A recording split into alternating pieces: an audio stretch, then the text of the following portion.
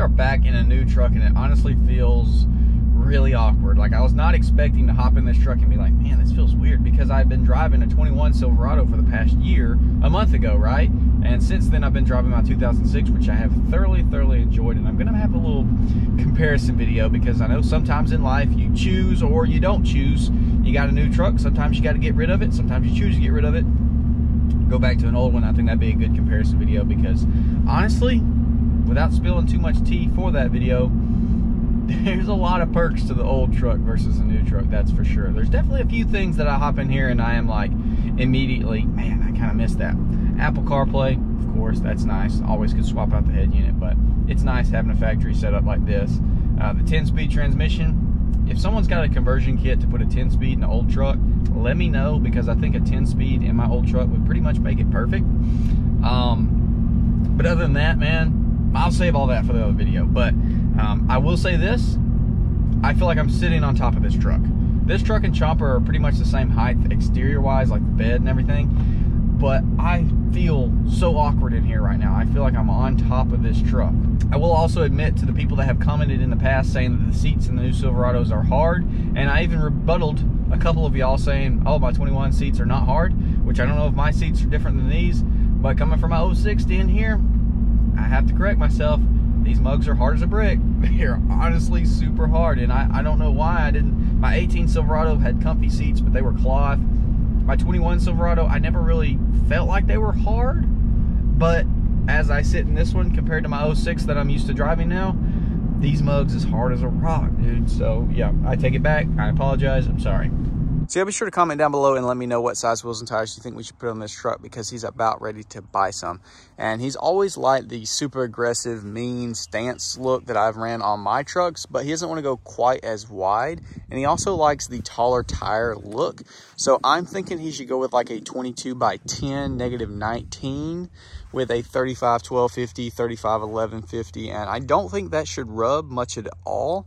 And it should be the best of both worlds. Should stick outside the fender wells like a ½ inch to an inch, so you got that aggressive looking stance, but it's not out far enough to where you can't run the 35, because like I said, he likes that taller look to fill in the fender wells. So I think that's the best route, 20 by 10 or a 22 by 10. These trucks are so big, I think a 22 looks like a 20 on them. These are obviously 18s from the factory.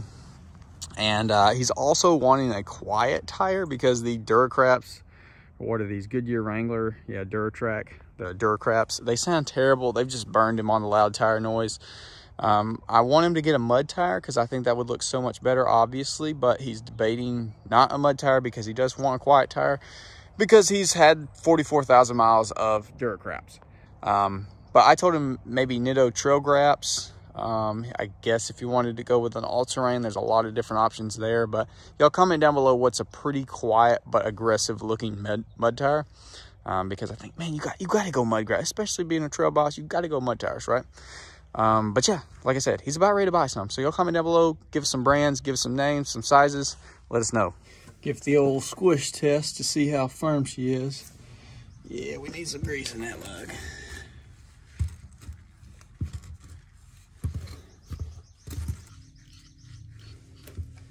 I'm honestly a little nervous to get on here and inspect everything, because I told him they don't recommend 4Auto, but he always runs 4Auto. They live on a super steep driveway, and sometimes it's needed. Let's see how we're looking. Okay, good. First axle looking fine. Everything looks totally good over here. Okay, good news. So, daggone. Trail boss. Yeah, that is great news right there. Everything looks perfectly fine. So now that we got those upper ball joints greased up, dude, she's good as gold. I've been planning for weeks to do a detail video on these, getting these things back to their former glory, or at least trying to. I wish I'd already done that, because we'd just slap them on here and let him ride on them for a while to see how he likes them, see if he wants to go with the 22 by 12 and 33s, or if he does want to go a little bit slimmer and taller tire. It's a super good look. Y'all have seen this truck with these wheels and tires on there, but I don't know. I kind of wish I could just let him ride out on it and see what he thinks, but can't really do that at the moment, because these things look terrible, and hopefully very soon I'm going to be able to do the detail video bringing them back to life. Before I tell you, can anyone spot why he doesn't want to run a big wide wheel? Do you see it? Do you see why? So several people in our family drive his truck, his son, his wife, me, whoever else, and so it gets driven with a lot of different driving habits. And as you can tell, somebody has put it on a curb, and if this had big wheels on it, they would be they'd be toast, because that's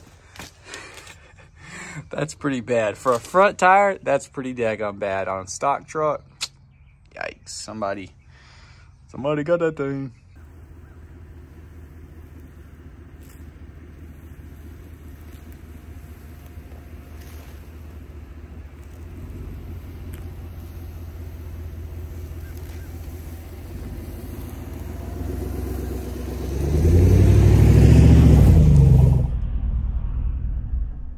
There's one thing I haven't missed.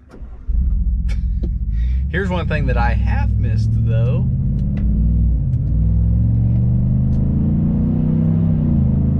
It's not even the engine, dude. It's just the transmission. You know, mud graps are always pretty loud, but I've always said wet pavement, mud graps are just next level. These things are screaming. Boy, that thing wide. That thing wide. Looks good. Oh, we got Hubert on the scene, y'all. He's low-key stressing out in the back. But we got Hubert in here. So you might can tell by my voice. Get back, Hubert, get back. I currently have the suds. I am sick. I feel like a big old bag of garbage right now. And there was some things that I wanted to film with the Trail Boss and this truck I didn't end up getting to film, which I guess that'll work out better in the end when I get my new Sierra in. Then we can have a direct Sierra versus Sierra, not Silverado versus Sierra. Just to, you know, Sierra 16 years apart. I think that's going to be a really cool video. But speaking about the new Sierra, I got an update from the dealership this week saying that they actually moved the predicted production date up by like 2 weeks for my truck. So literally right around the corner, they should be building my truck. And then transportation, who knows about that? That could be a fairly quick thing, or it can be it gets stuck at a certain place for how many weeks, I don't know. Hoping that within the month we should have the truck, which y'all need to go ahead and comment down below and let me know, you know, what kind of content you want to see me do. I definitely want to take it to the drag strip immediately, see what the 5.3 with the 342 can do on the new trucks, get us a baseline, because I know it's going to be faster than Baby Squat, and I want to see how quick it is compared to my last truck, which was the 6.2. I think it's going to be really fun.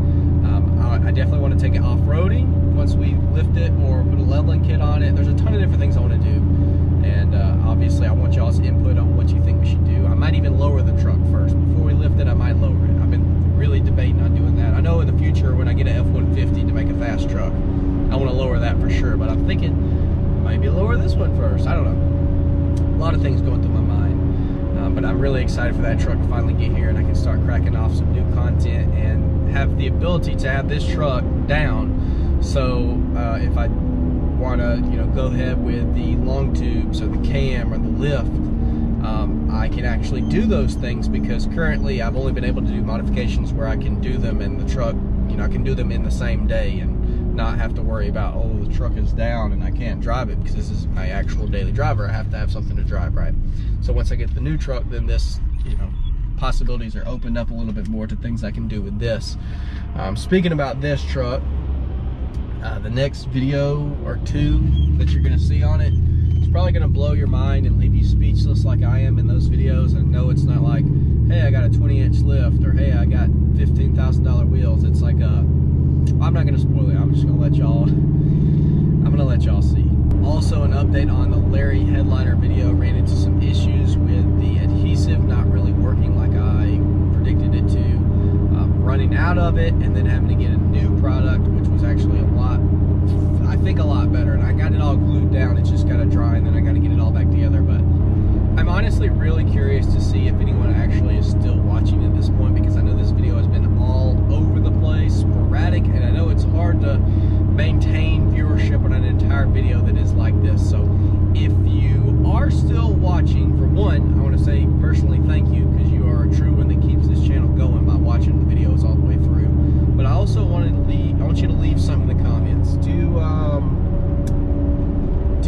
some kind of emoji, any kind of emoji, because that's something that people don't usually leave. Just leave any kind of emoji in the comment section, and I'm going to be sure to go through there and heart all of them, because that means that you were watching all the way to the end, and I really appreciate that. Anyways, enough rambling. The video's long enough. Hopefully you enjoyed. Comment down below. Let me know